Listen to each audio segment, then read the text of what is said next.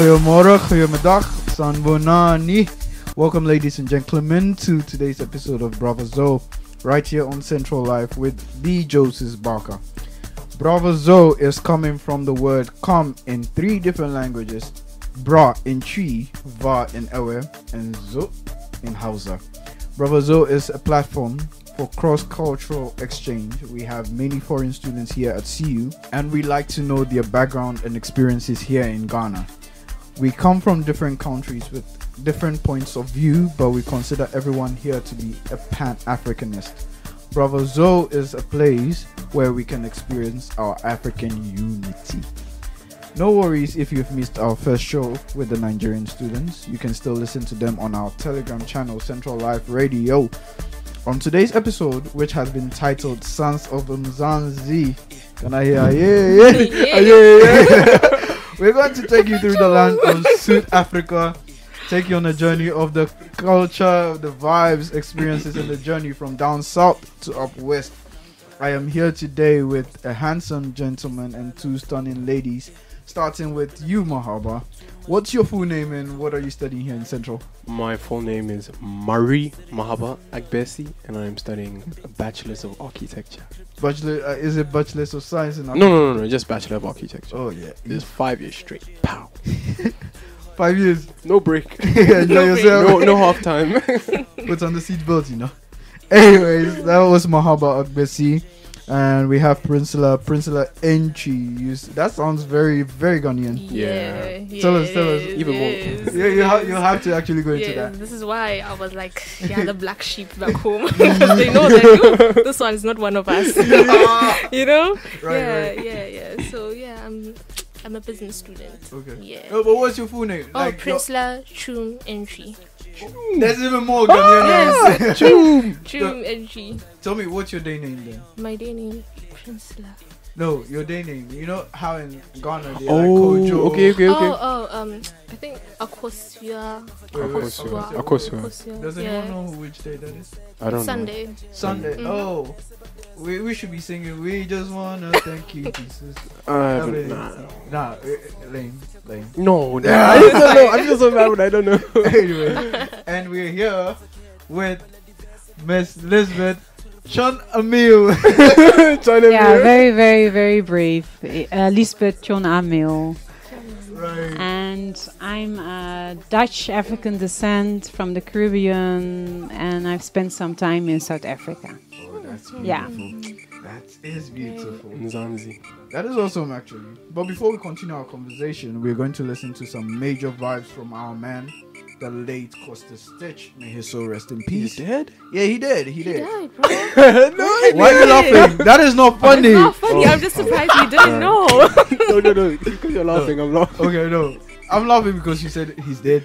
He's like, he's dead? How did you not know? The man collapsed on stage, man. Really? Okay, we'll get into that later. He literally dropped dead. Ah! Bars, bro. Bars. No, that's not right. We must be in mourning. We must be in mourning. So, the late Costa Stitch, may his soul rest in peace, in eternal peace, titled Big Flexer. So now let's roll tape. I went flexer, Tina said gym, too hot like a heater. My neck done froze like winter. Don't put it on, liquor, Shay's Tom, big picture. MJ on the shit, thriller. Funny vibes every night. Enter, Nankalagat, Costa, I can start like Fokker. Pull up in a beam, too much to clean and taller. I don't foster, serious in order. A big time player, a crib too big in Ghana. I went flexer, Tina said gym, too hot like a heater. My neck done froze like winter. Don't bet it on liquor, Shay's Tom, picture. MJ on the shit, thriller. Funny vibes every night. Enter.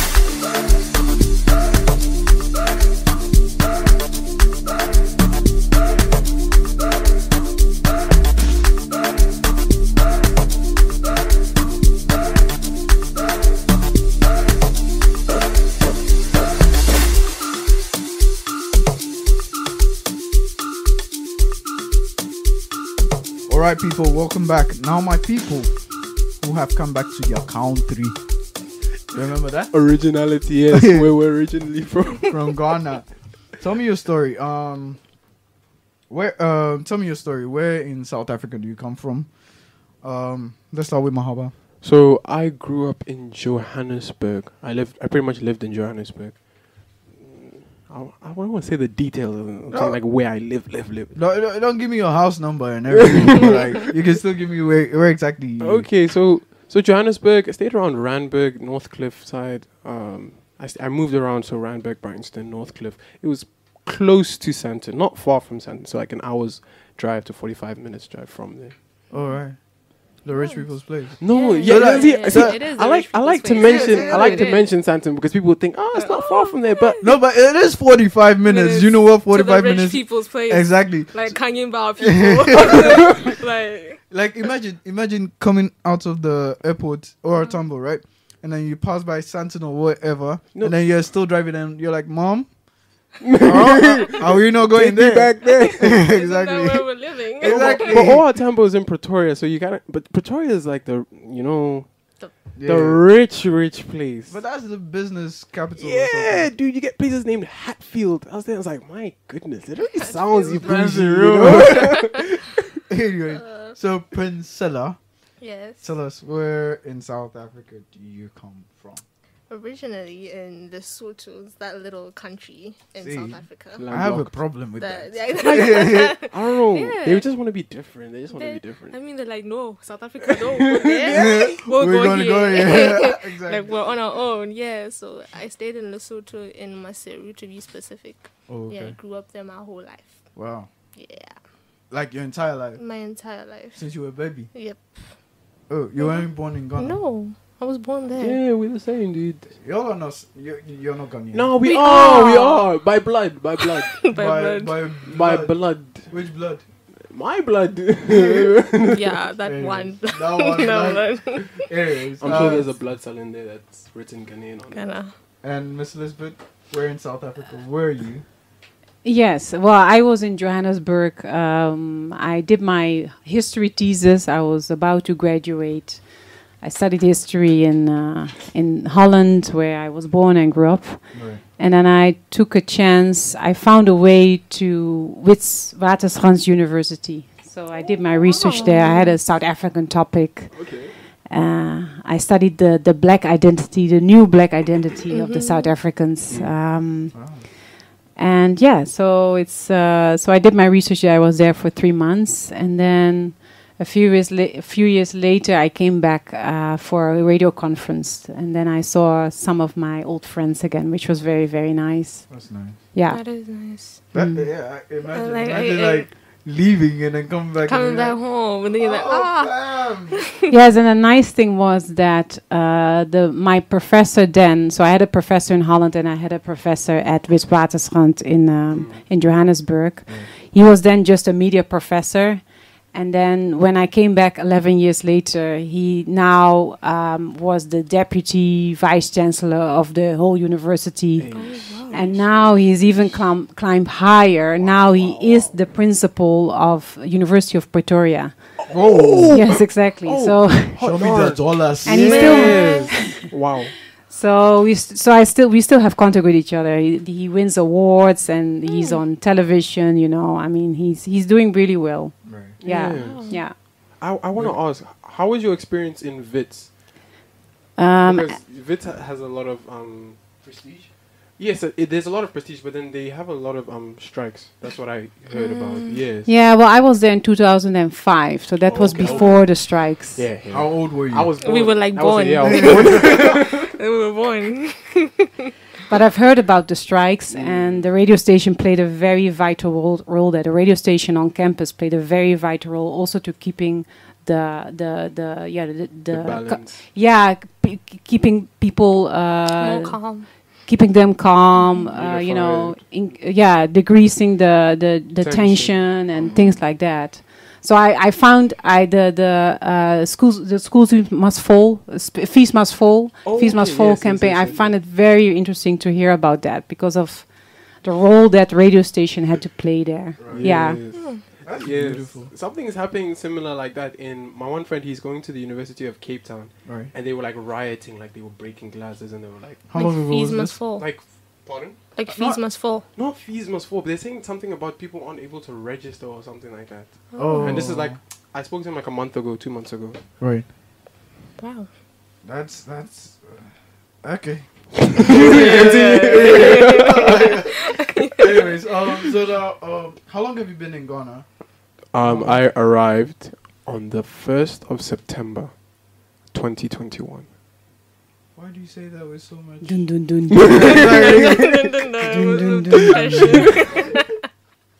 And you, That was Pricela? after the lockdown. That's Yeah, yeah. interesting. that's Like good that's just though. right after After. I don't. lockdown. We traveler. got so I think we got back to school in June 2020. So then it's just a year. right. Yeah. But you're a lockdown traveler. No, it wasn't lockdown. It wasn't lockdown. After. It was after. It was after. So suspicious. I didn't bring COVID. I didn't bring COVID, guys. Side eye. Bombastic side. We're not sure. Yeah. Oh. And Pricela, For me, May is gonna be 3 months of me being here. welcome to Ghana. Fresh. You're Fresh like meat. out of the oven. You're like when you touch the biscuits and they're still hot. Yeah, You're yeah, like, yeah. you gotta wait. I wish I had the whole console here where you press something. The sound.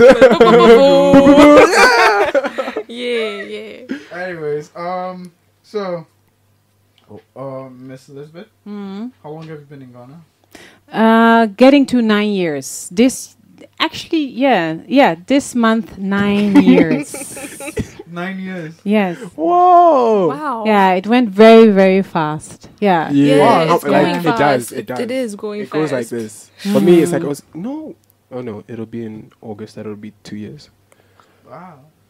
I think I just lost track of time. Yeah. I y'all are saying it's going fast, but I'm like, It's going slow. I think you're in the moment. Yeah. You have to be in the moment. But what about yourself? Did you tell our listeners also, how long you have been here and what you study and oh yeah. how long you were Hello. in South Africa? Let me do this in a nice way. Hi, ladies and gentlemen. No. Anyways, I am Joses Bakah. I've been in Ghana for the past 4 or 5 years. I came in 2019. That makes it how many years now? 4. 4 years. 4 years. Yes. Your math is bad. 4. It's 4. 4 years. So back in South Africa, I lived in Durban. I was a KZN boy. Lived in Yellowwood Park. Y'all don't know Yellowwood Park. Yeah, but it sounds, like Yellow. Yellowwood Park. People, they're like, wow. Wow. It's like Santon of Durban, I think. No, it's closed. It's like an estate, Yeah. sort of. So if Santon was an estate, that would be Yeah. Yellowwood Park. I think I remember the monkeys come to steal my bananas and everything. Definitely Santa. Are we being Monkeys where? Monkeys? Are you telling me? Are you Where? asking me monkeys where? Where? No, like you wait, hold on. You put your bowl of bananas or fruits or food by your window, and those sneaky little buggers come from? like in your backyard. Wait, okay, I won't lie. I did have a peacock in my house one time. see. No, like 100%, no joke. It was on our roof. You see these Those estate, these estate people. No. Mine was just a house. It was just a house. Like, Mind you, was a house. it just, man. Okay, you're. If an Well, who American remembers was these listening, beds? pardon. The beds that go No. in the morning. Oh, the Hardy does. Yeah. Wait, you also didn't see that. No. That is what happens when you have a country within a country. Yeah. Like, even the birds know. Even the birds are like, so suits you guys. You have to go around. So yeah. And I am studying BSc in physician assistantship here in Central. So I want to be a doctor. And then cut people's brains open. Neurology. Eventually. So I'm studying BSc in physician assistantship. I want to be a doctor. Yeah. A neurosurgeon to be precise. I have a long way to go. But in God we trust. Amen. Trust. Anyway, so let me know. Why did you and No, wait. You choose to study in Ghana, and why did you decide to come to Ghana? We start with Miss Liesbeth this time. Oh, okay. Because of my West African roots, my unidentified West African roots. My parents come from Suriname, and then they moved to Holland, and then that's where all of their children were born and raised. And you know, once you come from Suriname, you know you have African blood. So I have a lot of African blood as well as Asian blood, European blood, and American blood. Oh. Wow. So, but at this moment, the African ancestors are calling louder than the Asian. Come back home. Exactly. Exactly. And we did my mother did a DNA test this year, and then we indeed have a lot of Nigerian, Sierra Leonean, Togolese. Yeah, we really a mixture of In a your lot blood. of yeah. That's a cocktail. Yeah, That's yeah, a very spicy one. Yeah. very- Mhm. You're a bit of everywhere. You- You're like in the game when you're making your character, you add everything in there. Reference Game Yeah, of so I call Thrones. myself the Übermensch. That sounds German. No, yeah, that is German. That is German. Okay. No, I'm not the Übermensch. That's from the Second World War. That's part of the rhetoric that the Nazis used. No, I call myself a global citizen. I consider Yes. myself a Nice. global Nice, citizen. okay. That's a We had your great concert in phrase. Ghana last year. It was so beautiful. My You call yourself a global citizen. Last year was like the global citizen award concert show, yes. in Ghana. Oh, Our show was there. Yeah. That show was banger. Yeah, it's true. Anyways, but you did say something about Suriname. I have no idea what that is. Yeah, how would you Yeah, like to sorry. answer Yeah, so that's how it feels like, you know, when you go to a foreign country and the people don't know your background. They have Yeah. no idea what it is that you're talking about. exactly. And I know how that feels like. So Suriname is a small country in the Caribbean, next to French and British Guyana, next to neighboring country Brazil.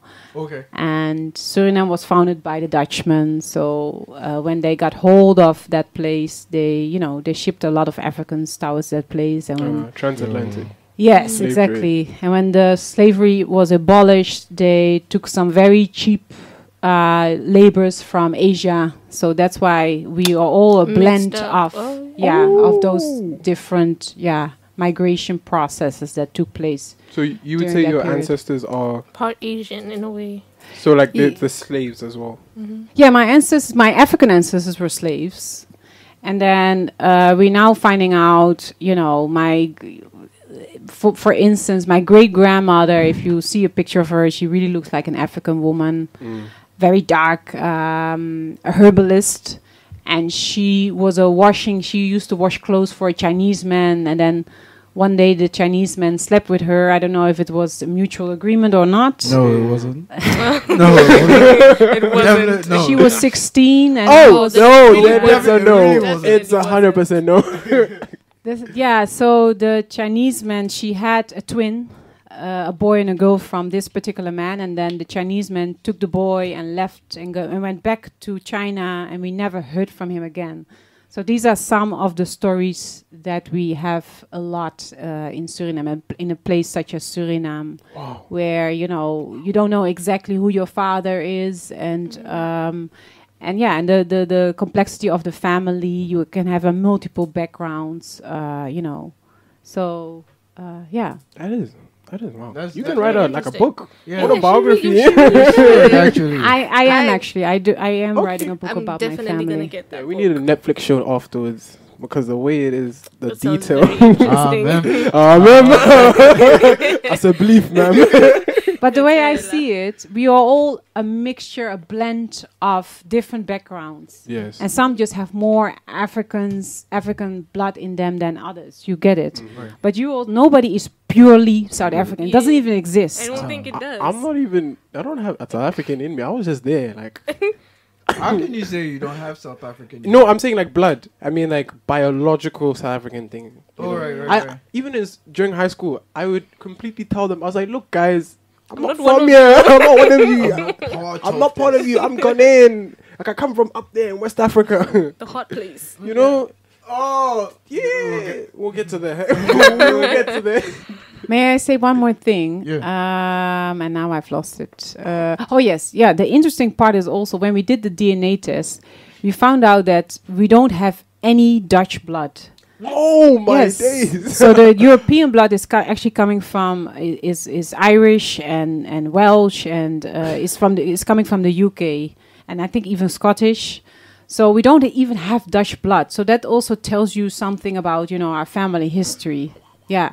Wow. Yeah. I want to do these DNA tests. I feel I like really want to. exactly. It tells a lot. I'm gonna be part Russian, like no, Putin's son. Putin. a bit like Bloody Man. Your Papa. son.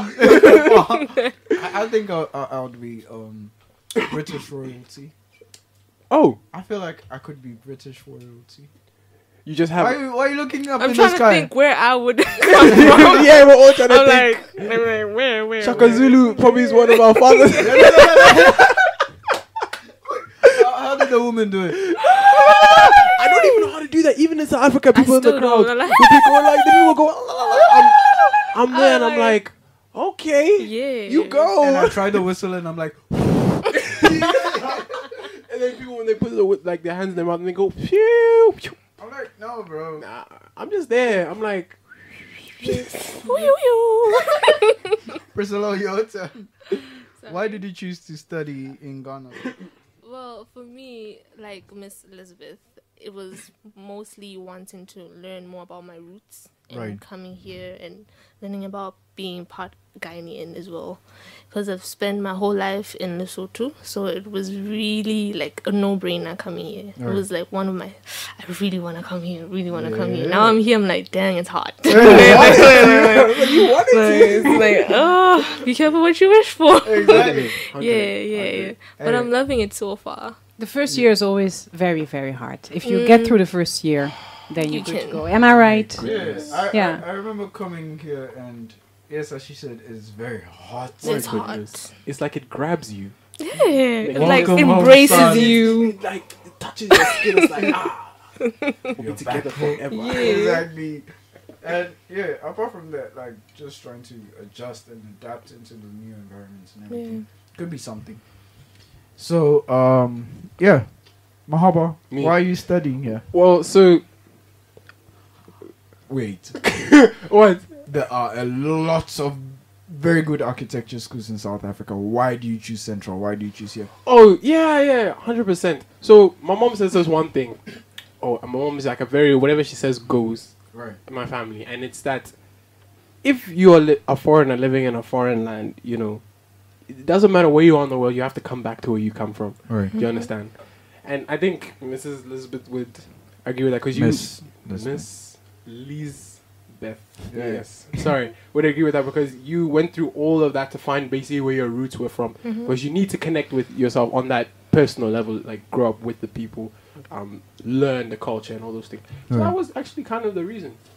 I actually don't mind where education comes from. I'm a firm believer in. Well, yes, in that you can do anything you set your mind to achieve in God as well.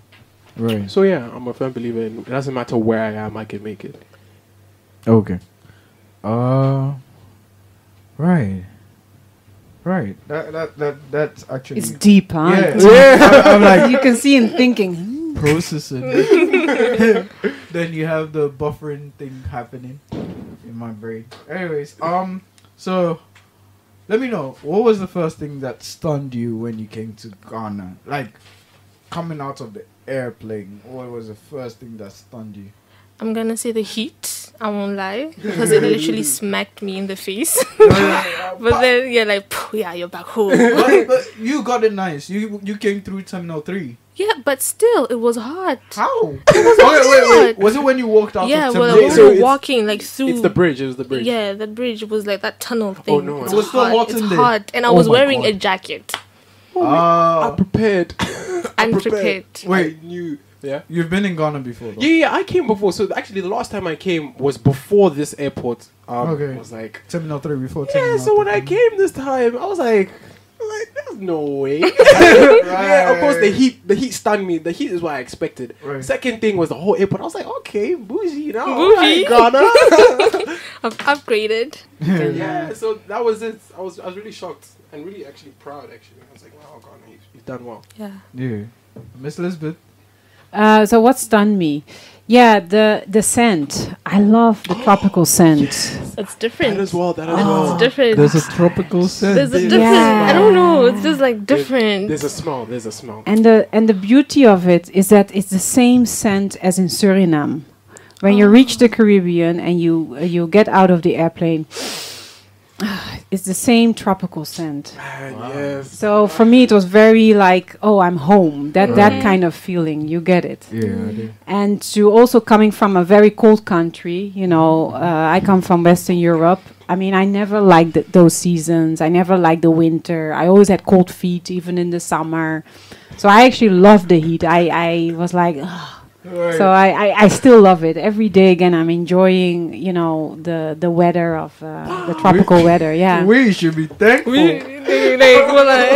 That's I actually liked winter. I did Wait, too. winter was my favorite month. Like, it's my favorite season because you're like jacket, socks, hat, everything. Like you're like, yeah, Blankets, exactly. all of Heater, that. the heater. the heater, bro. Sometimes you burn yourself, but I mean, it's okay. And then Like- the snow, they're like, ah, Okay. snow. Okay, you That's got all snow. Yeah, that's all you. You got There snow. was only one time in 2012 where it snowed in Snow, South Africa. I don't even know if it was just flakes falling from the sky. But then you could see everybody. I was in primary school. Everybody was running outside doing their tongue in the sky.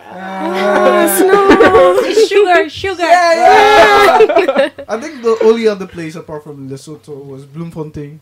Oh yeah. I'm That not sure. it's close by. Bloemfontein. That's why. Oh, Yeah, right. it's very close. No wonder. Like I had brother, someone like a brother to me, come from Bloemfontein, and he would tell me so many crazy stories about the place, how mountainous the area was. It is. And One of the things that shocked me as well when I got to Ghana, I got off and I'm like, where are the mountains? You just look behind I you. still get shocked even now. I'm like, I don't see any mountains. You just have to look behind you. Literally look behind. I think it's Abri. Yeah, that side. There. But then the reason why I think because it's called the Accra Plains. yeah, So it's really flat. Is it the from or something? Equiapim Togo range or something? Yeah. Equiapim Togo range. Yes, that's where the Yeah, mountains you don't are. know about it. I don't know. Yeah, read your history now. Yeah, we did geography. here. I only know Afishapa. No, which mountain is that? Fisher Prize. Yeah, no. Merry Christmas. No, there's one mountain with the waterfalls next to the waterfalls. oh. Anyway, About to I say. forgot the Falls or name. something. But I think you do also have, even if you're standing here on the top floor, you can see Yeah. Yeah. some of the mountains. It's just not as Shiny. big as the one Yeah. that you are used to. Exactly. Yeah. So you see it as that's a little hill. That's a Yes. hill. Like we see mountains, like mountains. I think the only other place in Africa that I know has such mountains. Okay, in West Africa, let me correct West myself. It's Africa. Nigeria. Okay. I've seen some pretty nice videos about Yes. Nigerian mountains. But have you guys? I don't know if you guys have heard of the Drakensberg in South Africa. Yeah, Drakensberg Yes, Mountains. those ones are also pretty big. I haven't visited them, but then also, have you guys seen Table Mountain as well? No, I I've haven't not been. seen it in person, but Oh. I've seen In the books, seen in the science books, it. I did. Yeah. Man, that's, Like- that's what, like, in its beauty, it's humongous. And sometimes they say, like, when the clouds are over it, it's like a tablecloth as well. Oh, Wow. That's pretty interesting. Let's go Ironic. have some breakfast. Table Mountain. Yeah. Anyways, but are you here by yourself? Yes. You're here by yourself? Yep, I came here all by myself. No, are you here by yourself? Like, are Like you here, living here? No, I have like extended family and stuff. Oh, right. Mhm. Right. Like extended, you mean third cousin? Yeah, cousin, Like, aunts, uncles, grandmas, ooh. uncles. And they all know you, or Yeah, they're they like, do. okay, They oh, all Her name nice. is Enchi. She's like from here. You know, she's got a Khan blood in her. Akan blood. Yeah. That name can open doors, you know. Really? Yeah. Yeah, of course. Just Of imagine- course. When I came here, I just like, oh, my name is Mahabhag Agbesi. And then they're like, are you Ewe? Are you Ewe? And I'm like, I don't know. You have to tell me. I'm aware. Yeah. I'm aware, right?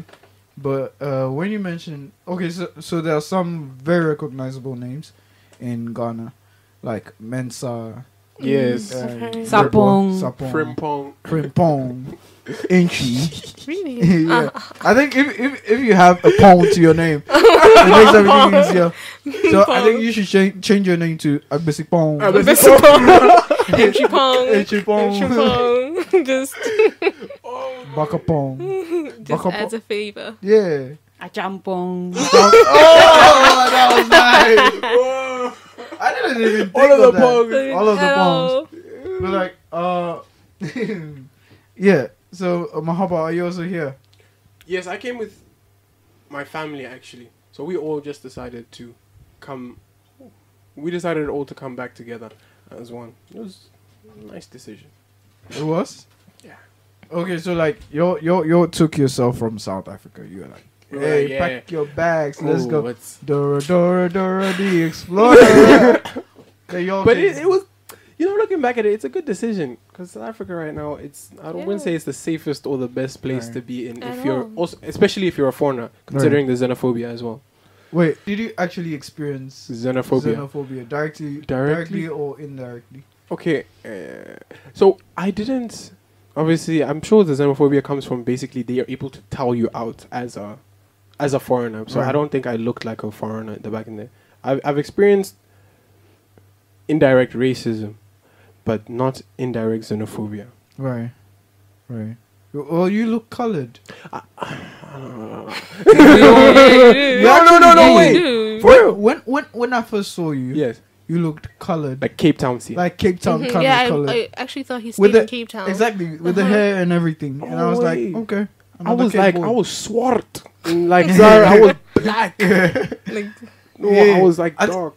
Then when I came here, the heat opened up like my pores, and then I started brightening up. My friends were laughing at me like, "How you become darker?" I'm like, "No, I've the become- tables have turned. I'm become lighter now." the tables have turned. But when you say indirect racism, Mhm. how does that look like? What kind of there's yeah. like there are these things that are implied. There are areas that when you go to, you know you'll be looked at in a certain way. Right. There's this one situation that I remember very, very well.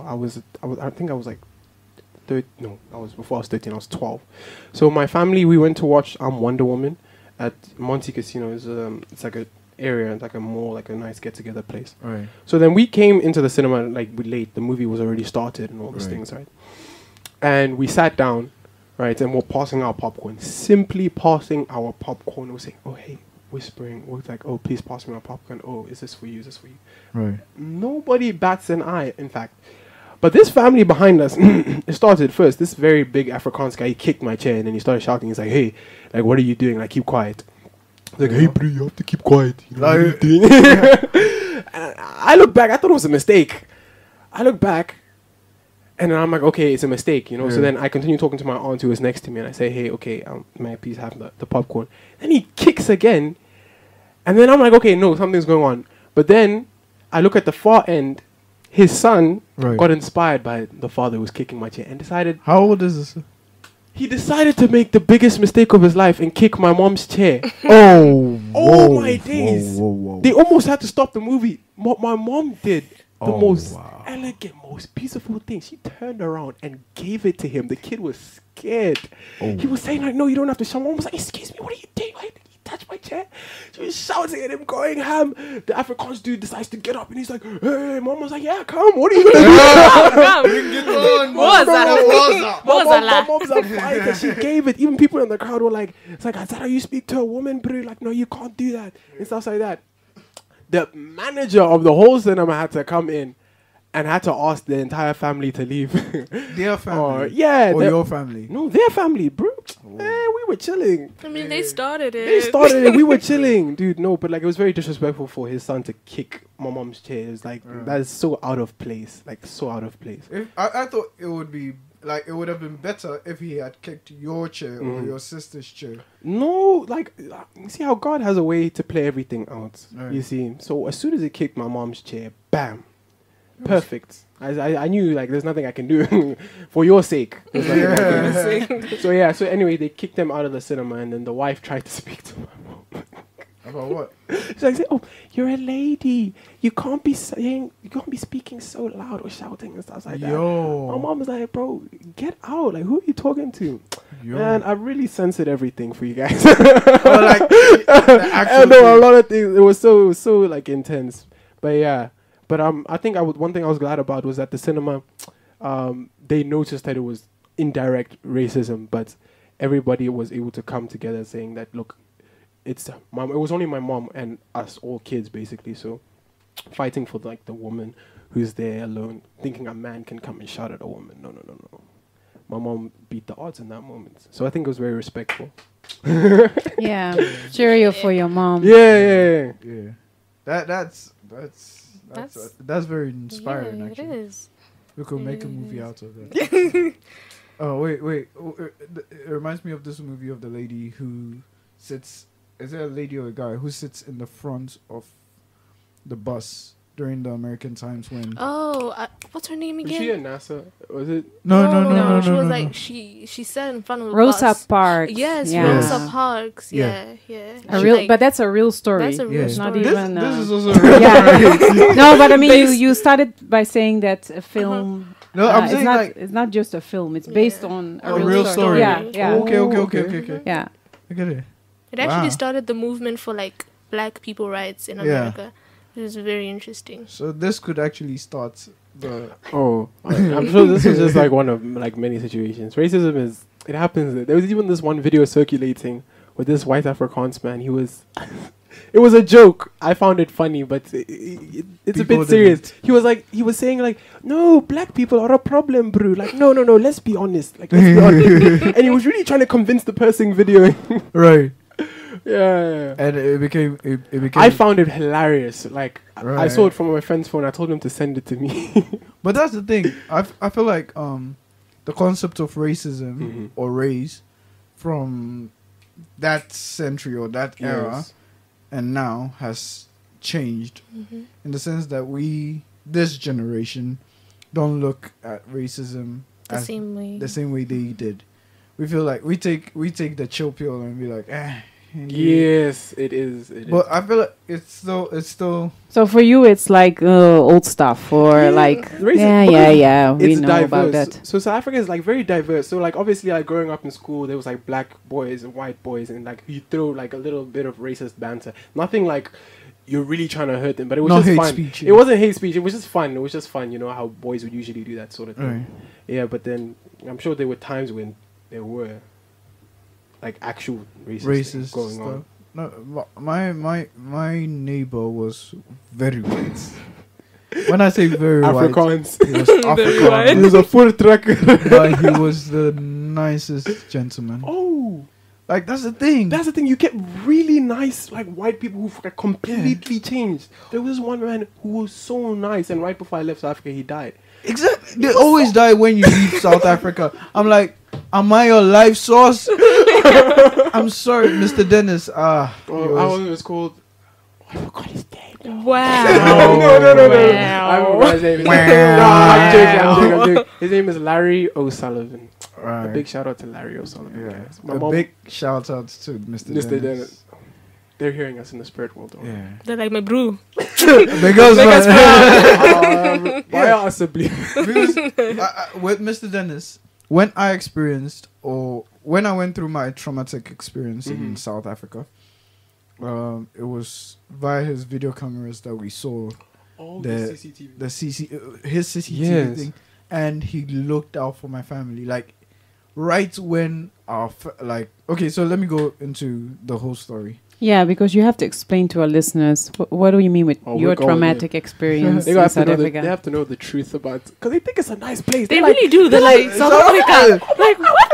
It's so nice. People dance. Oh, freedom is coming tomorrow. It's not like that. It's not like that. That's like the top layer of it. Yeah. Yeah, did you celebrate Freedom Day yesterday, by the way? No, I It was completely forgot. yesterday.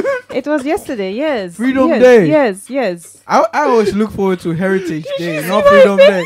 Oh, you're the one. I'm like, I did not know.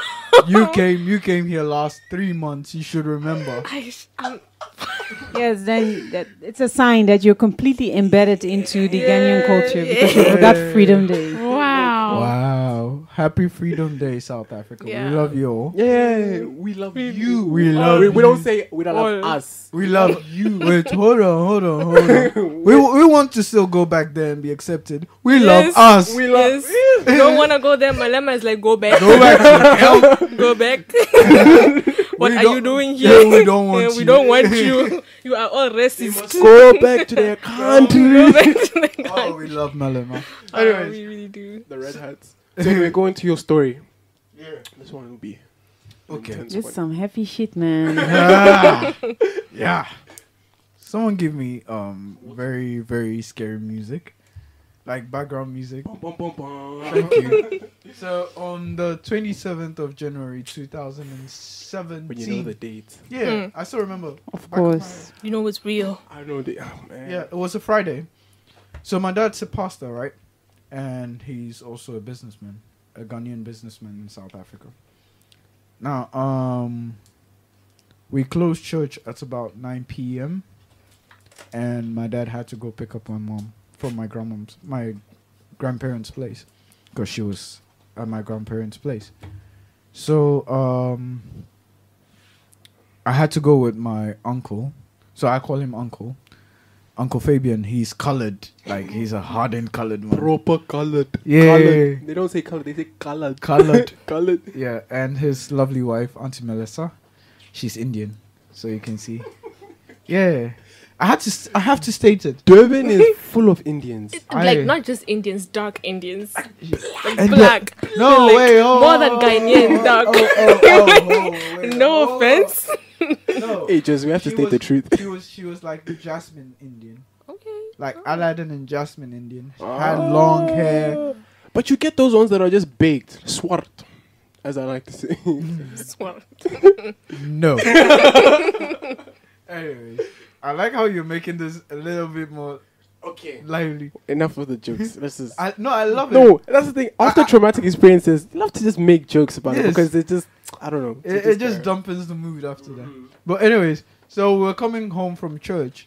Everything was nice. Actually, that day my uncle was angry.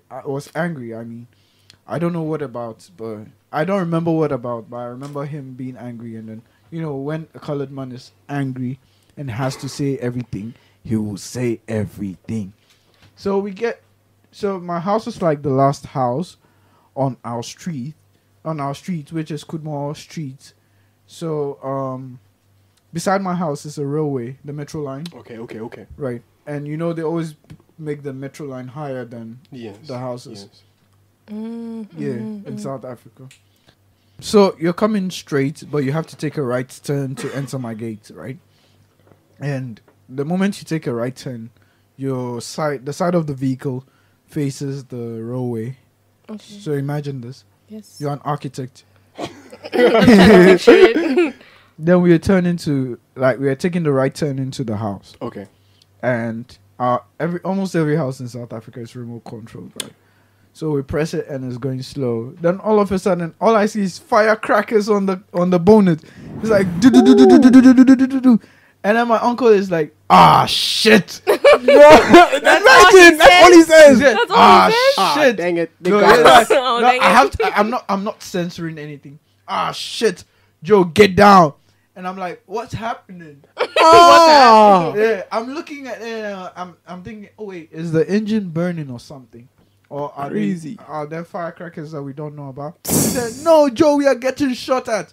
And I'm like, oh my god. Okay, there's the funny part of it. In my head, I'm thinking, do I get out? Because I've watched so many movies, And they run, and you run. Yeah, do I get out and run? Do I get out and chase the person shooting? I've been watching. My dad has trained me with Yes. James Bond and Jason Bond Double movies. 007. 007, you feel me? But then he tells me to get down, and then everything. His wife hides under the dashboard. the dashboard, and then he's just taking everything. He's saying, "Be quiet, be calm." He's being the man in that, like he's actually being the man Wow. in there. Then everywhere goes silent, like it's over, just as quickly as it started. So then the car can't start again. then it starts moving into the house slowly, because like a movie, just like a movie, you know, when we are leaving the house, you switch on the outside lights, switch off everywhere. And we move into our house, and like the car naturally drifts, because South Africa is a hilly is a hilly place. It is. So the car drifts into the house, and then we park. Then as soon as he hears that everything is clear, he drives out. Like he miraculously, I say this thanking God every day, the car started. They damaged the engine, but the car started. And we were able to reverse and move out of the area without attracting any more gunshots. And so one reason why I say thank you, Mr. Dennis, is because the moment we're moving out, he comes out with his gun. Mr. Dennis's gun. Mr. Dennis is an They old man. all have white. They Yeah. all have guns. No, White like, men always have white like guns. see, Man. an old man carries his pistol in an attempt to, you know, Shoot the people. But then sacrifice his life, bro. we are No, and attempted to sacrifice. right. his life. But like we're trying to get out of the area, so we don't stop for anyone or anything. And a Mercedes Benz, which has been parked on top, so it's like my house is low, and on the hill there's a church, there's the road, another road, then my house. So we are like literally climbing back. So as my uncle reverses the car out of the yard, he places his hand over the seats, because now the rearview mirrors are also damaged. So he places it, and my hand goes under, and all I see is blood. Ooh. And it's warm. At first I didn't see it as blood. I just felt warm liquid. That's how it happened there. Yeah, and I look at my hand, and I'm like, blood. But then again, my mind is like, no, Joe, don't panic. It's not the time. You're a man. Yeah, I was encouraging myself then, because my dad was always like, you are Ghanaian. You have the warrior spirit in you. I'm not joking. Like, my dad always encourages me, like, never give up. You're Ghanaian. You have to be tough. If I have been able to survive 22 years of this, you can survive anything. Exactly. Understood. So I'm there like, yeah. Then we keep driving. Then I see this Mercedes Benz, which has been parked, following us. Then I'm like, You see the following. is the following is the most traumatic experience, bad. because it's like, It's bad. are you going to kill us or something? Do you want to finish the job? Then we keep driving and driving and driving, and I don't know if I remember the place, but it's, I think, Woodridge. We passed the Woodridge roundabout, and then we are heading towards Montclair. Okay. It's another place in Durban. So we are heading towards Montclair. There's a Debonair's Pizza on the left, my favorite pizza place. So on my way to Debonair's Pizza, like on our way, because then I'm calling my dad and I'm like, Dad, we're short. What do you mean you're short? Where are you? Like, where are you people?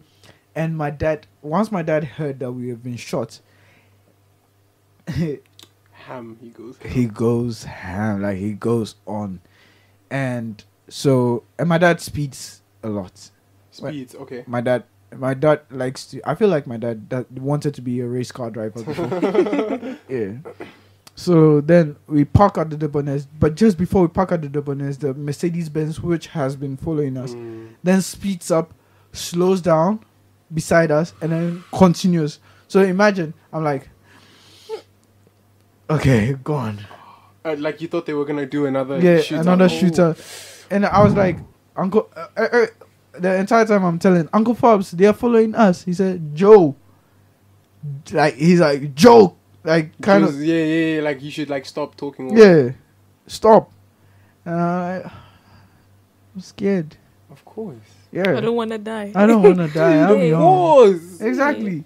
And then they come pass by, and then we go park by the Debonair's Pizza place. And mind you, I've not shed a tear since the entire thing.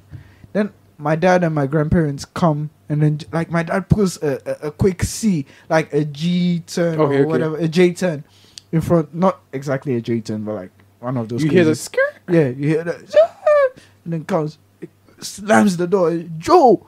And then when I see my dad, I'm just like, Of course. and then we go to the Wentworth Hospital, and I spend 2 days there, and I'm like, Lord, if you keep me alive and get me home, I'm forever gonna worship you in everything. Because then I had a bullet lodged in my right thigh. So, and my uncle had 6 bullets in his chest, And he was able to drive. and he was alive. No one Yeah, died. is he still alive? Yes, with a bouncing, like he's had a son, a very handsome son though, and everyone is alive. I'm not going to talk about where my auntie got her bullet. Y'all are just going to laugh. You're mean people. I can have In the butt. I guess so too. No, so yeah, That's a good cushion, though. yeah. It's a good cushion. Yeah. She was pregnant at that point, at that time with a son. God. So you can imagine what would have happened if. Yeah. And the entire time, I was like, God, get me out of this. Because I had some pretty weird movements in the hospital as well. But, like, those are just my mind. Those are moments where my mind was just playing with me. wondering. What kind of weird moments? Or horror movie moments. Dude. Like, okay. This one time, I woke up. I was sent to the males ward, not the children's ward, because I was above children's age. And I wake up to go piss. Like, I was in the surgical ward because a bullet. Yes, of course. Okay. Then there was this old man who I think had an tracheotomy or something. I don't know what he had, but he had a pipe sticking out through his throat, and he couldn't talk. So all you hear is the wheezing sound. Oh wait! And then So I woke scary. up and I'm like, I'm going in. I'm like with a drip in my hand, so I'm on drip. This is like The Conjuring. Like, I don't even know. And I'm This is scary. And I'm going, walking, and I hear. Oh my God. Ain't no way, boy. I'm turning Ain't no around. way I'm I'm running. going there. I'm like, bro, I can That's hold not it. even the worst can part. hold I it. can hold it. Wait, we'll get to the part where I told myself I can hold it, because then I go out of the ward. I look to my left, and there's this old man sitting in a wheelchair with his drip hanging on the thingy. That little. That Yeah, little stand. And he's sitting down like, Oh my. and then the lights are flickering. And Oh, no. no. Heck Heck no. You know what? I can hold I it. can hold it. That was when I was like, I can hold it. it. I went back into my bed, put the sheets over. I was like, sleep, bro. Sleep. I don't. And you did that Sleep. turn around where you How? like, you don't show you're scared. You're just like, oh, I want to turn around by myself. Exactly. So, yeah. I don't need to pee anymore.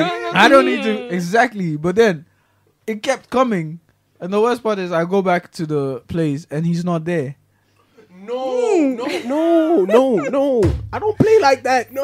He's not. Like, I'm reliving the memories right now. He's not there. And I'm like, I really hope a nurse came to take him. Like, I really, really hope a nurse came to take him. Because, like, This is why I hate hospitals. yeah. oh my goodness, It was a public hospital too, so you can imagine how big it is. bro. Especially public hospitals. Bruh. But I wonder, can I ask you a question? Right. What moment in that traumatic situation, what moment keeps on playing in your head?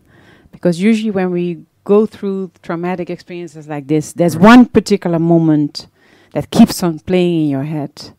Is it the moment, for instance, that you saw the blood on your arm, or There were No. two moments that keep playing back. When the blood first, because it was like, I haven't seen that much blood before, and the fact that it poured on my hand and it dried on Came my from your hand. No, it came from my uncle's hand. Oh, So you remember? Okay, so yeah, because he was shot in the leg. Okay, So he was I shot, was yeah. yeah. So my uncle, like, when he was turning, like, to reverse the car, the entire time his blood is just oozing on my arm, my left arm. I still remember. I can still feel the warmth there. shucks, bro.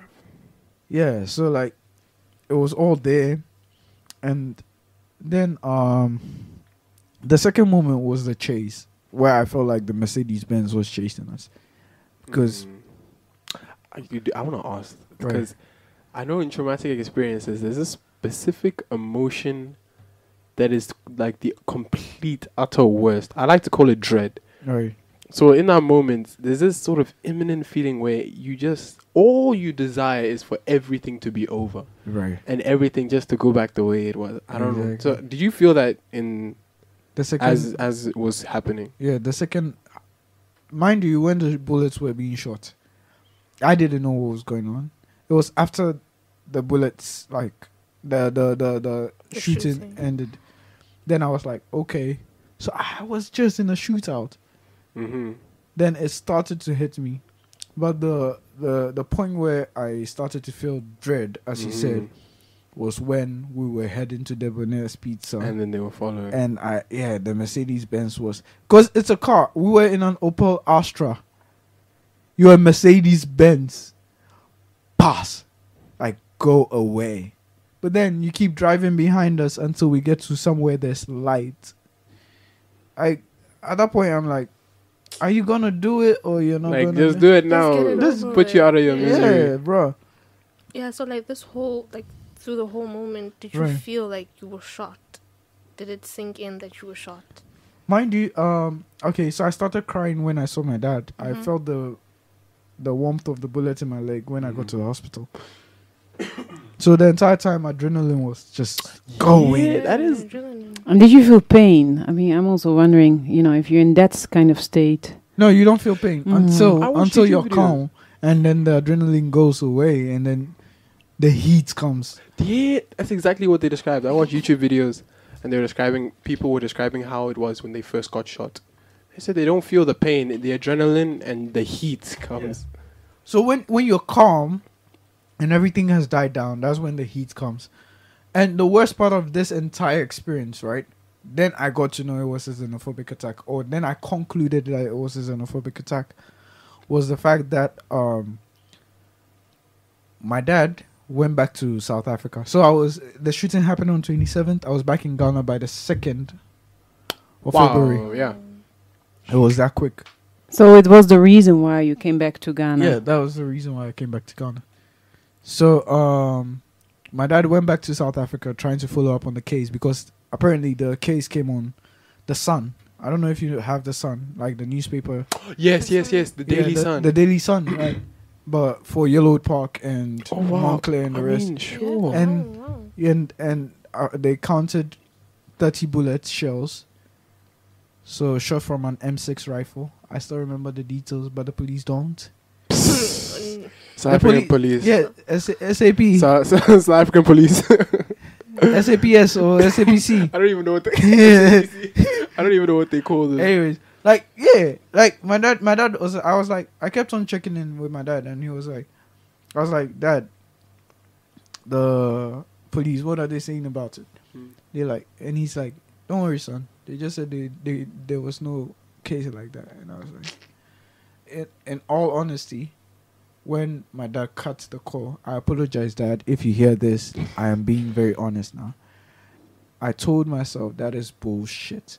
I'm not supposed to swear. My family, I would come under fire. I'm serious, but like that is bull. But don't you see it as him like he was sort of protecting you because you went in the space to be I feel like bombarded with all of exactly. I feel like that too. But I was thinking of the whole. I just wanted to get. You wanted answers. Yeah, I wanted answers. I wanted to understand why. Exactly. Because I'm minding my business. I've not gone to kill anyone. I've not done anything. So I tried to mind my business. So I don't understand why I should attract that. Then the conclusions started coming because I like to draw lines with like events and things. So I started concluding that, okay, it's probably because of this and this and that. Then you connect everything. And I connect everything because no one in my family goes around shouting, "You are a stupid man. You are this." We just want to make our money and live our lives and enjoy our lives, and then just live better. That's all. So why would you come shoot me? So yeah, that's about the safety in South Africa. Yeah, it shocks me though how Ghanaians are able to withdraw like 20,000 Ghana cedis and keep walk it with it before even after 8 p.m. Walk with Like, it's in their hand. It's not even in their pocket. They're just walking down the street like, South Africa. South Africa, you're holding a 20 rand. 20 rand. The Somebody bank can walk would up not to give you and be like, hey, Bring. You understand? And even South Africa, I don't think the banks will allow you to take Ever. more They than won't. 1,000 They'll rand. question you. Yeah, why? Where did you get this money from? Exactly. You would First of look all. suspicious. Yes. You would look Like, suspicious. what's your job? That's the thing. So actually, one thing I wasn't used to when I came here was that to do any deposit, like say for example school fees, or you're paying somebody's account, you have to withdraw the cash and like hold it. When in South Africa, you could just do it on your phone a computer or whatever. It is. Right. So I thought it was very unsafe. Yeah, I was like, oh my gosh, this is not such a good idea. Like, you can't be holding cash around like this and stuff like that. And I'm saying, like, at one time I was in front of the bank, and I saw a lady hold like 150, like her hand. It was like Here in Ghana. Yeah, holding, just walking in. SA. SA. You won't eat it. You just. But what do you think that says about Ghana then? If that you are, just explain to listeners. I'll use it as a way to basically give my description of Ghanaian people. So actually, when I came here, I really understood how, because anytime I'd read on Ghana whilst I was in South Africa, they say the people are very hospitable, and I was like, okay, now let me go and experience that for myself. Came and I'm like, wow, they really are. So during my time, because I schooled for 1 year here in the SHS, there was this one thing that they do, and they'd say you're invited to like any meal and stuff. I'm like, wow, that's so nice. I would never do that. My food is for me, but I just especially not to a foreigner. No. Yeah. That was something for me. That was just like no. And then another thing was that in South Africa, I would feel very uncomfortable if my sisters or my mom would go walking alone outside. I remember this time I faced very severe paranoia. It was really, really like anytime I heard my dogs would bark at the gate, like my heart would start pumping so fast. So anytime my mom would go jogging around or anything like that, I would just beg her, like, let me come with you. Like, I can protect you. I've seen Ninja Turtles. You know, so like coming here, I realized even though we were in a quiet area, it's very safe. You can walk around anywhere, anytime. Obviously, I wouldn't say all the time, everywhere, but I'm just saying it's more free, it's more relaxing than it was in South Africa as well. I think that's also the reasons why I didn't choose to go to South Africa. So even though I really love the people and the history is very fascinating, Yes, at the same time, being a woman alone is very difficult to especially. I really needed a space where I could walk freely, even if it's late at night. So here I could, be alone and go to Circle, one of the, the city center, really the city center of Accra, and just feel comfortable. And I could never do things like that when I was in Johannesburg. No. There was a shopping center you could literally see it from our house. And to walk, if you ran, you could get there in less than a minute. Right. And I still wouldn't feel comfortable with my sisters walking there. My mom would ask me sometimes, Mahabhag, just like walk with them. Right here in Ghana? No, in South Africa. In SA. South Africa. Yeah, it's just very, very unsafe. Right. Very, very unsafe. But you've not spoken about Lesotho. Lesotho is basically the same as South Africa. Everything you're saying right now is just like the same. It's just not safe at all. Have you had an experience I remember once I was going to like the store at night, right? And then there's like this alley that you walk through. I know. And then there's no lights because it's Lesotho. Load shedding. So Eskom is like ECG in South Africa, just like how Nepal is the same in Nigeria. Right. Yeah, so you have to walk through that dark alley to get to the store. Right. And so I'm walking there, and then when you have a feeling that somebody's right at the back, and then I turn and then there's this person with a black hoodie Yo. just walking. Sheesh. And then I'm like, No. no. And then I'm like, let me way. walk faster. And then when you walk faster, this person's like, No. double, like, No. heck nah. Like, so Run. I'm like, okay, calm down. Maybe you're being paranoid. Like, Right, just right. walk faster. And then luckily, like, Right. the store was like this size. So I was Right. like, and then And the so- person, like, you know, when you're like, As watching, you know, yeah, what was yeah, about you to know go. what you were gonna do. So it's very, very unsafe. One thing that I like about Ghana is you can walk around anytime and you feel comfortable. Yeah. You really do. But you just be still cautious. Yes. Yeah, That was yeah. what I was trying to say. Ghana is not as safe as it was 4 years back. Okay. Because when I came to Ghana, 4 years back, right? I remember I could easily. I was living in the bush, like I was living in the bush, and I remember going to high school, leaving as early as 3 a.m. because Okay. I got used to. I already knew the system of like Ghanaian SHS schools or Ghanaian high schools telling you that hey, you have to come early. You have to come very early for But they're early not morning. very punctual. They say lessons start at 8, but it starts at 9. And like, that's the thing. I think Ghana changes you over time because, like, I used to be so punctual because South Africa was like yes. 8 o'clock. It's 8 7 o'clock. No, 8 o'clock is 7:30. Like, true. Well, true. Everyone is seated by like 7:30 or something. Yes. But then I came to Ghana and I was leaving home as early as 3 a.m. in the bush, mind you. And sorry, so I was leaving as early as 3 a.m. trying to get to school and everything. And it was chill. Yeah, I hear gunshots and everything. Yeah, you from don't- time to time, but like it was safe. I'm home, you know, Wait, in South Africa. in Ghana. In Ghana. But then, recently, where people getting shot over avocado, like I repeat, you know what avocado is, right? Yeah. Bro, Like avocado. what? Yeah. They were fighting like no brawling. shot. I know, but like they were like Yeah. Give me So- my avocado. No. Why? And I'm like, avocado. Avocado. and I'm like, oh my god, I can't let my sisters walk around at this. You Like, get it? yeah. And my mom is always like, I always leave campus quite late. I leave campus like in the morning. Well, that's the morning. That's not even late. That- That's just the next day. That's the next day. And I live very far.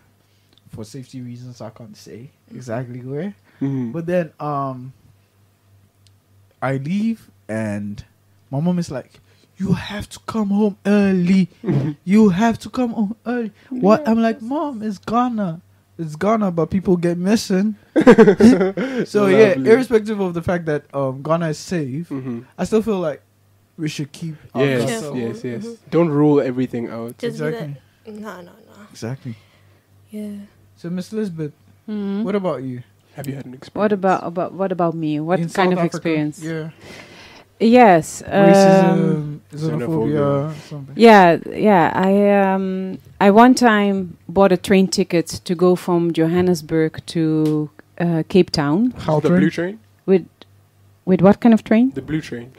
Is Or it the the blue train? It's really the train. There's- It's like 27 hours. How train? Gauteng, yeah, it should be the Gauteng. I don't think the how train goes to Cape Town. There's a train 27 hours that goes from Johannesburg to Then it then in 2005. Maybe they've changed the 2005. I keep forgetting. You were it born, I was bro. born in 2005. So I think if it was the blue train, I've heard that the blue train is also a bit unsafe. Oh, okay. That's what I heard Yeah. growing up. So I don't know what the blue train is. Okay. But and there were like 3 classes, and I took a train ticket for the first class. So I was sitting with all the rich people, and that put me. So they put me in a compartment with 3 white women, No. and there were seats for 4 people, 2 here, 2 there, and then all the 3 women, none of them wanted to sit next to me. So. Oh. Wow. So they're sitting across me, the 3 of them, and they were looking at me and they were talking among each other.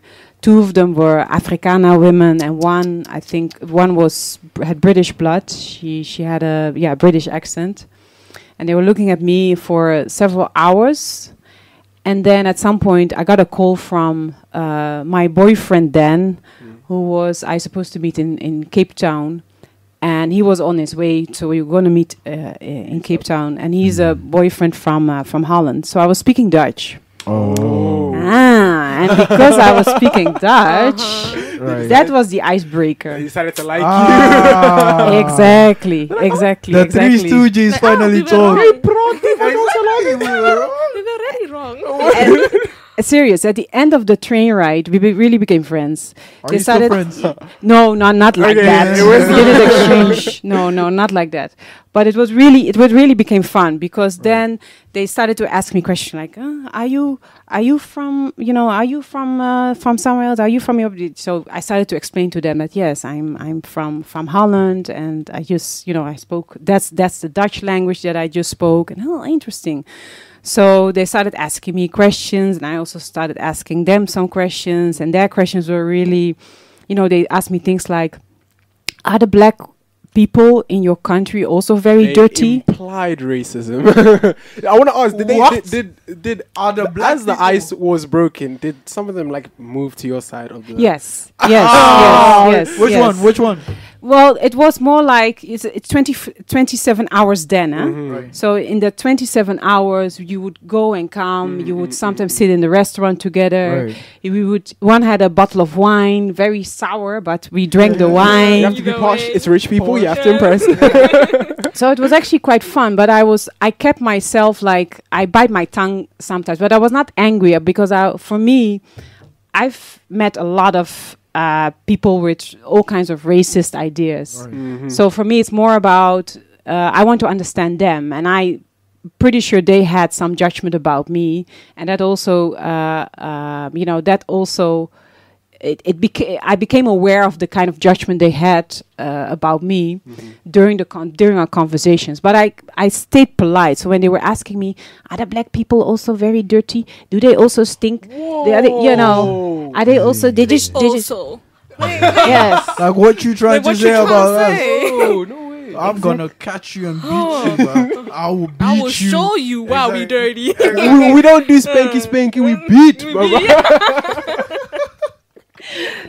Yeah, but I stayed calm. I said, no, the black people, I'm part of that community. I'm part of the black community in Holland. And so I was trying to explain to them.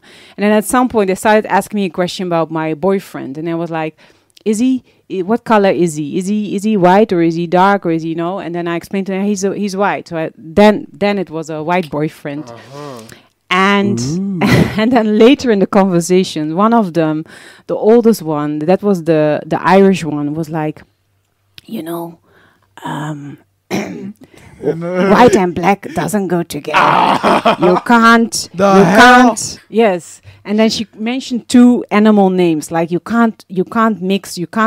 One animal can't mate with the other animal, and. I forgot the animal names that she mentioned. KKK, bro. KKK, bro. No way! This is serious, Okay, though. Let's not jump to conclusions. She means well for. What the do you white mean people. She wanted means to what? warn me. Yeah, she really wanted to warn me. Like, There's no way she means well. Okay, sure. Because now she For the thinks. white people. Yeah, she's thinking well for the white It's so No, no. we are not trying to be racist here, because now by our statements we're just shaming. I actually did want to actually bring up the fact I've met the nicest white people in South Africa, like teachers. They will like favor the black kids. Exactly. like Tavo, you are doing very well. And they will like learn the language and then the Exactly. black And kids it's would just be. so sweet. So guys, these are just experiences with the very few, okay? But the white people are generally nice. Okay, Yeah. just generally. But these are the KKKs.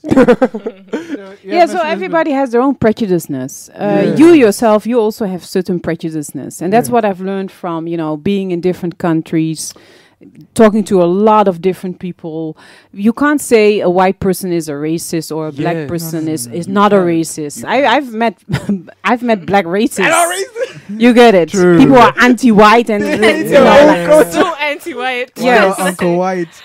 Exactly. So I always say, look at people, their hearts. Where is it coming from? Are they speaking from their heart, or are they speaking from their racist mind? Because we all grew up with a lot of racial thought, and we all have prejudiceness. But it's about, how do you break it down? Are you aware? I still have issues. For instance, if I meet a white a foreigner here in Ghana, a white European, especially if I meet, you're at the airport and then I hear the white Dutch language. I always do it like this. I always cover my head and I'm like, I'm not one of them. I can't hear them. I never want to be associated with them, which is of course stupid because, I am also one of them because it's also part of my cultural background. Exactly. But somehow that's the first impulse that I get. Like, I'm not one of them. I'm not gonna, and they will never recognize me. So I also met some white Dutch people in South Africa. And then in the first few minutes, I would speak English, so they wouldn't know that. Oh, this is a. And then at some point, I would say something in Dutch, like yeah. And then they'll go like, what? You brought for the language. And it's as if they feel like they always respond as if they are caught. All of a sudden, you really cut them off guard. Wait, I'm not racist. And so look at people, their hearts. It's really not about skin color. Doesn't tell you whether or not the person is a good person, is somebody who's, It really doesn't. Exactly. Okay, so before we move on to what's next, I'd like to know, right? So some people outside of South Africa see or hear about xenophobia, and there's already a notion placed. Like, given what they've heard, like my story and then other stories, the videos we've seen and whatnot. And so I want to know, how do we explain what happened during the xenophobic attacks to people here in Ghana? Like, okay, I get you. You get me? Mm-hmm. Can we explain that? Yeah. Yeah, can we explain? I just want to highlight one thing. So apartheid, basically when South Africa gained their independence, was in 1994. So I like to reference this because it just let people know that it was less than 30 years ago, right, that we just gained independence, that we decided to stop. That's why I believe there's still a lot of racism going on, because it's still a little bit fresh. Do you get me? So a lot of the time it would be mostly the old people, the racist, because they're the ones that grew up in that period. So yeah, I wanted to highlight that as well going into the xenophobic attacks. I wasn't really I didn't get the meat of the stories when it came to the xenophobic attacks. I heard a lot about it, and I heard that it was mostly directed to the people bordering the countries like Botswana Really? and Zimbabwe. I know a lot of Zimbabweans. Like and Nigerians as well. Nigerians. Yes, especially Nigerians. And they were even burning them. I saw. On the street. It was bad. It was really, really bad. They burnt them alive on the streets, and I saw the videos, and it was really intense. It was gruesome. But I never experienced it from a person. Again, I didn't look like a foreigner, I guess. So right. You look colored, man. Yeah, no, because I wanted to say, don't chop my chops, me bro. I think there's a way that you would find a Zimbabwean. Instead of saying 60, they say 60. So it's in the way they speak. It's true. No, but I feel like you can't really blame them. But before I come to my point, I'd like to know what your point is. I definitely agree with what he has to say. Yeah, it's not. I haven't experienced xenophobia on a personal level. Right.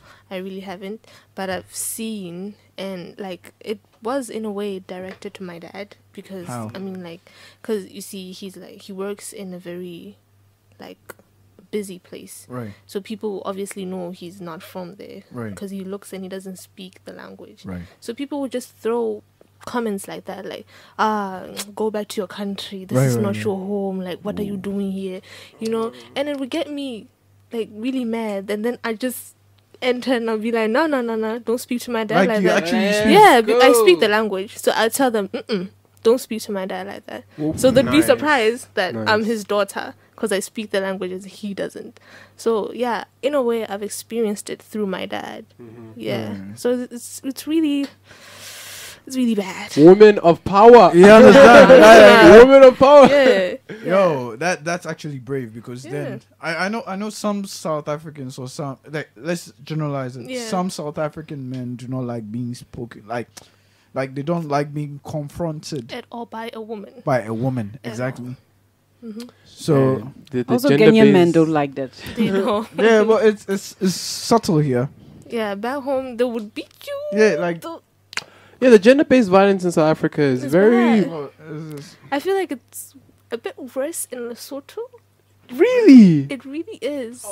Like really bad. Like really, really bad. No, man. Because people just like they don't talk about it. It just happens. Yeah, it just happens. It happens and people don't talk about it. They just hush, hush, hush. They don't want to report it if it happens. They don't want to speak about it. They just keep it on the low. right. I feel like that's why it's so bad. Because they give the men the feeling of being entitled Right. to doing all that. Right. So, yeah. No, it Sorry, is man. bad. And the sad part is, I hate it when children have to grow up and then it's like they are being fed these beliefs and ideas. Yeah. Do you understand? You have to cut the source from the root. Do you get me? You have to completely turn this. If you really want to turn gender-based violence around, because let's not lie, what keeps families together usually is the women, the mothers, the sisters, the aunties. You know, they're the ones really holding the ropes. You know, when everything Right. is going south or Right. whatever it is. So we really need to show them appreciation. For me, the strongest woman in my life is my mom, hands down, 100%. Same Bro. here. Amen. I'll clap for my Amen. mom. Any day. No, 100%. And the fact that you would treat women like her, and because I know there are strong women out there, and I know everybody's mother in their life, you know, has played some huge role, you know. So, Huge. like, Big. honestly, Bro. why would you Do that. beat? Honestly, bro. And they don't see anything wrong with it. Yeah, it's They beat you up and then you're like, nah, it's not that bad. But you have like a bruised eye. And you're like, it's not that bad. No, it's bad, girl. mothers. Report it. Mothers, they really try. They're like, They no, do. don't worry about it. Don't worry about it. You Yeah. go to school, you get your education, Yeah. focus on your books. Well, I understand you. I can't relate though because, okay, I'm not saying that your mom went through the same thing. No. No. I'm not saying your mom did either, Mm. and definitely my mom didn't go through. Mm. Big ups, dad.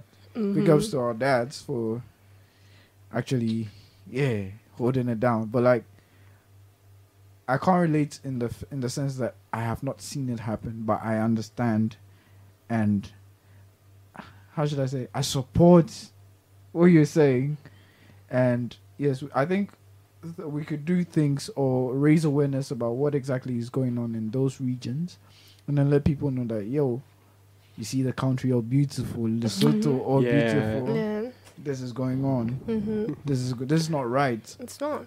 South Africa is the definition of looks can be deceiving. Oh yeah, but it's a really Yeah. nice place. No, It's a beautiful place. Beautiful. Okay. We've spoken about But a it's lot organs we've spoken a lot of bad things about South Africa. that are bad. The good ones now. Mine, McDonald's. You're taking me back. I remember my last burger before coming to the country. I just told my best friend that I was leaving, and when we went to sit at this McDonald's. Now I'll say the area, but you guys don't know. So it's like right across Cresta Mall.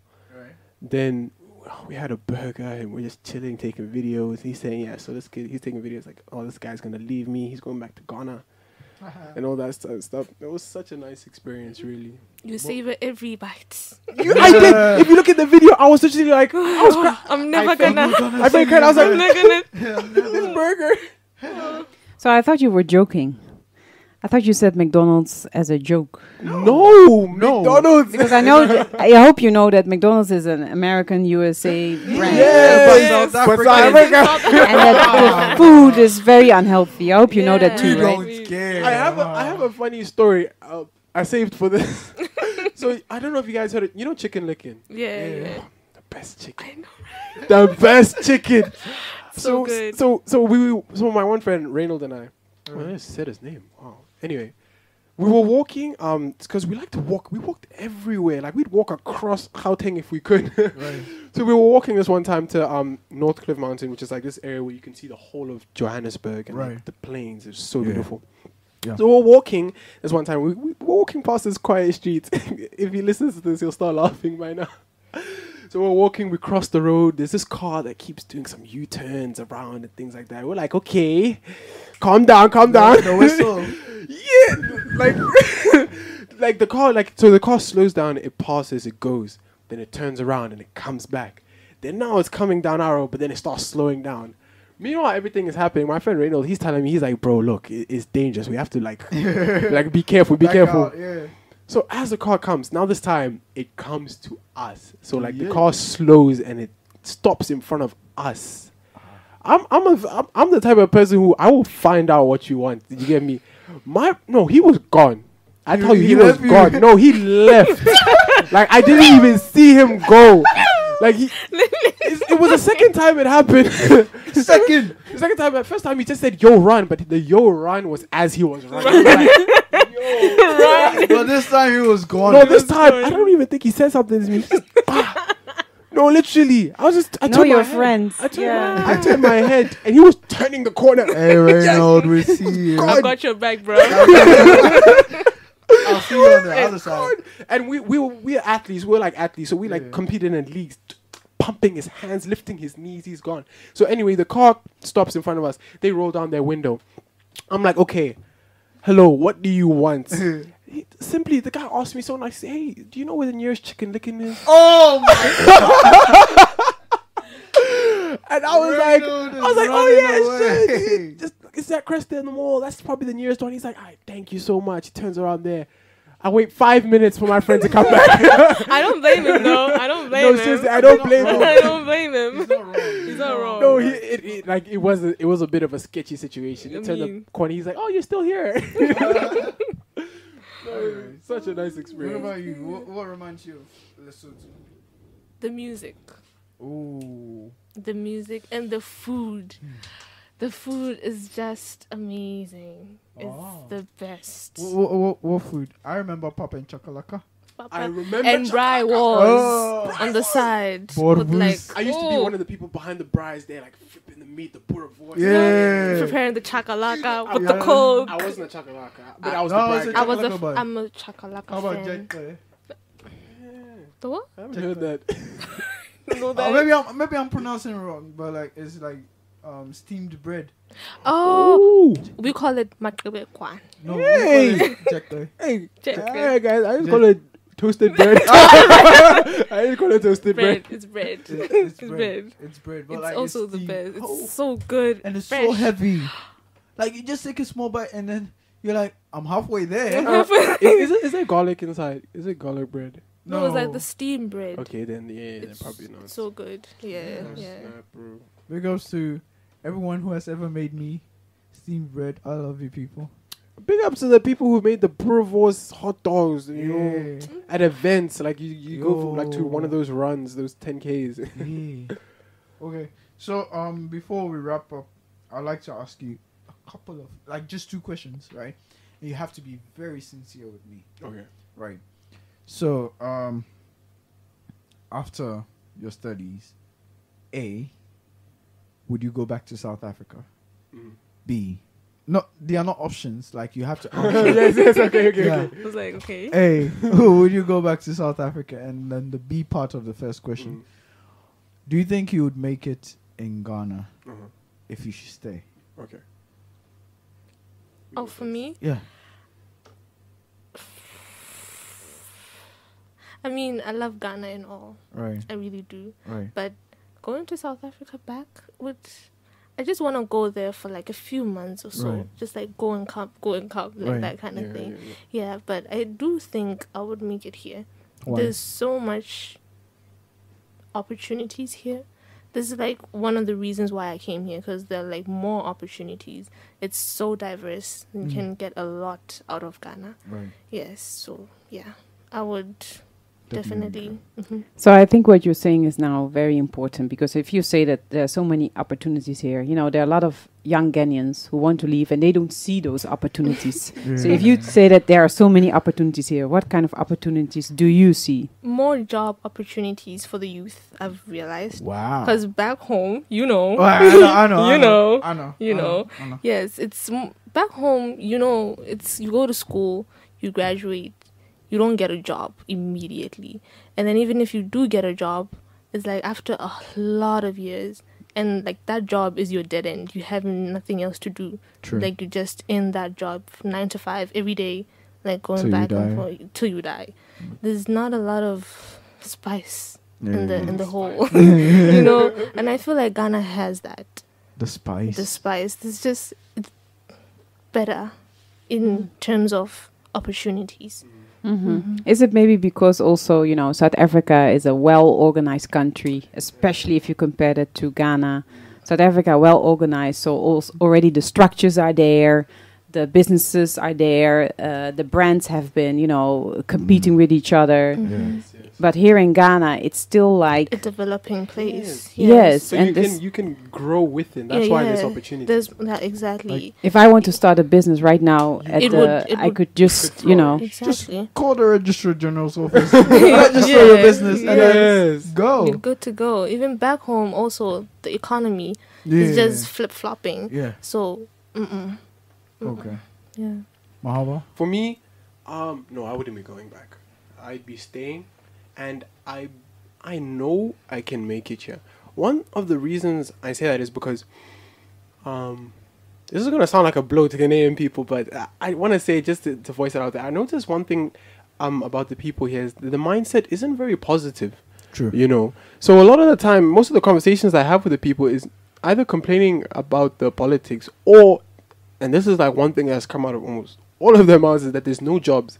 And I'm a strong believer in you speak what you create. True. Do you understand? So the fact that they are continuously saying there's no jobs, that means these people are the ones not having the jobs. Do you understand? Right. There's opportunities wherever you find opportunities to be. You can make opportunities. Do you understand? Right. You understand? Don't let the country make who you are. You know, because look at the rich people in the country.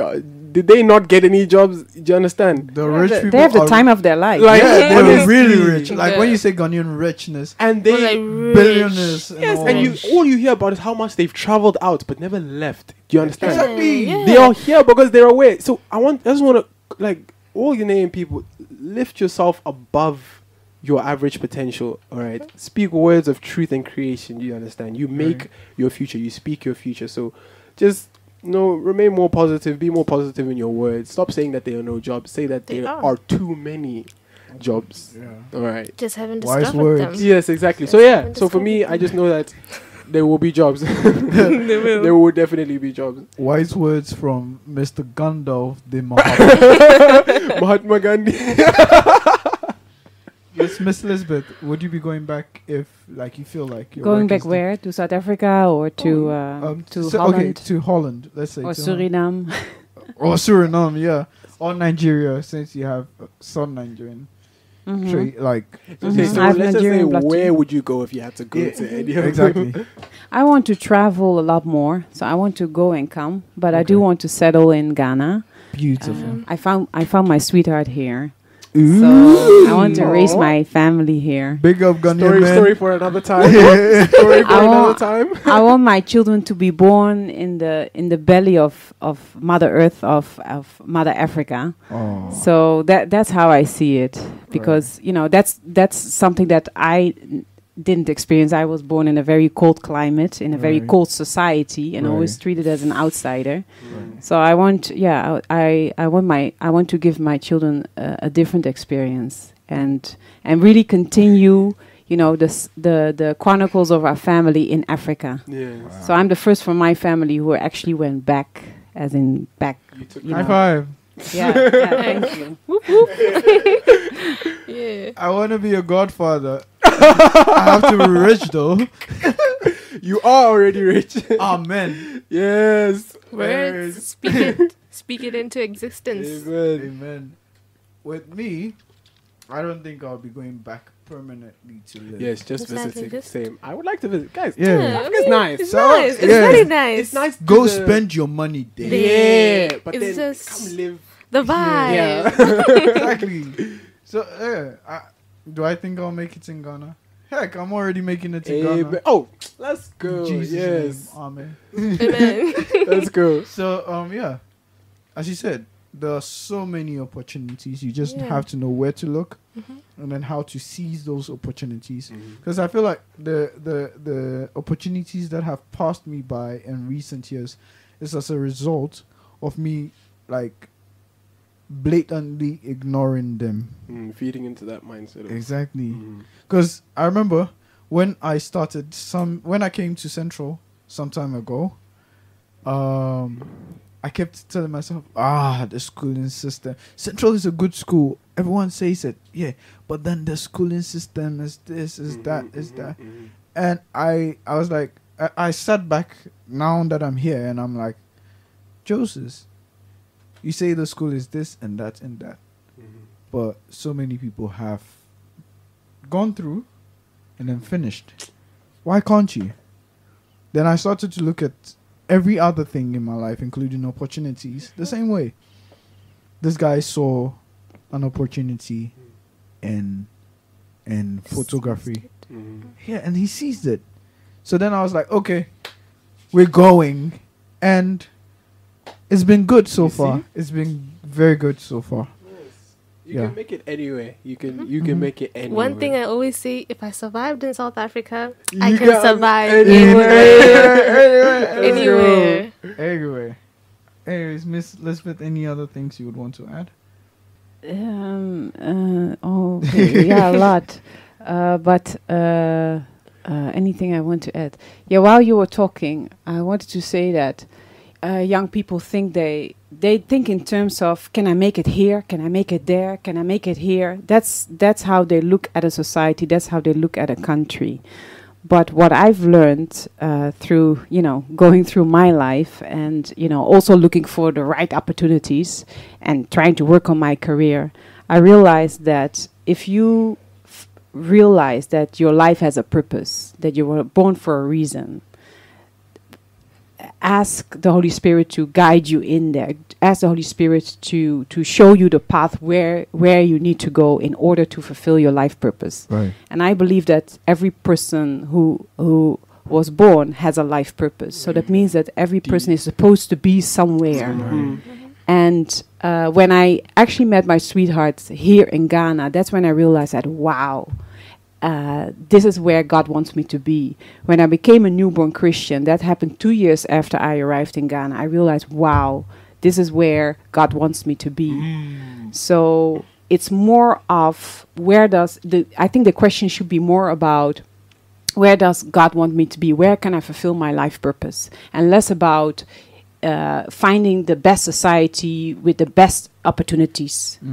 Because it's also the connection between you and the society, between you and the people. Right. I mean, you may succeed in South Africa, but I wouldn't succeed in South Africa because it's not my life purpose to do something there. You get it? Yeah. So it's really about listening to your own heart and where does the Holy Spirit speak to you? Where does the Holy Spirit want you to be?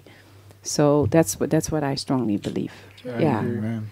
I agree. It's something we spoke about on my podcast at the very beginning, how everybody has a purpose because creation is purposeful. There's nothing that was made without a purpose. Yeah, the good and the bad thing. Yeah.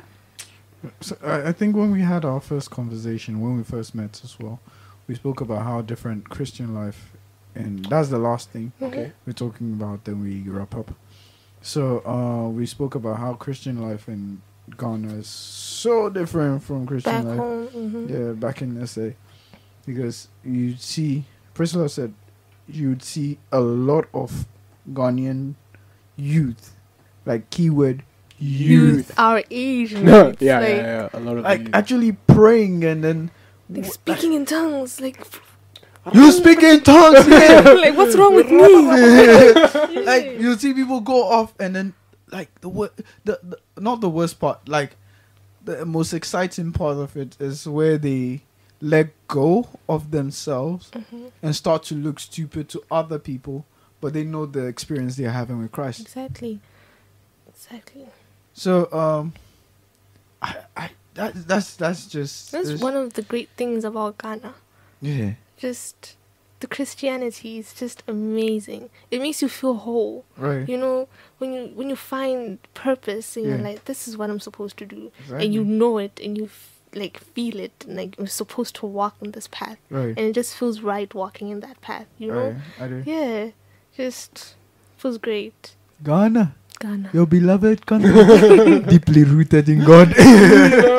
Anyways, thank you everyone. Thank you, Pricela. Thank you, Mahabhag. Thank you, Miss Liesbeth Tjon-A-Meeuw. Tjon-A-Meeuw. Anyways, I got it right the second time, didn't I? No. Yeah. Close. No.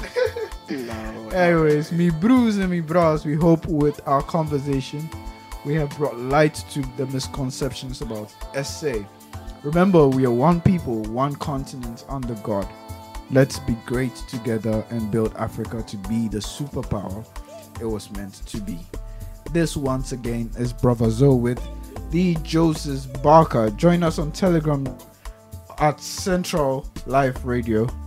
Thank you for tuning in. Amandla. Away too. Have a great day, everybody. Thank you. Peace out. Thank you. Bye.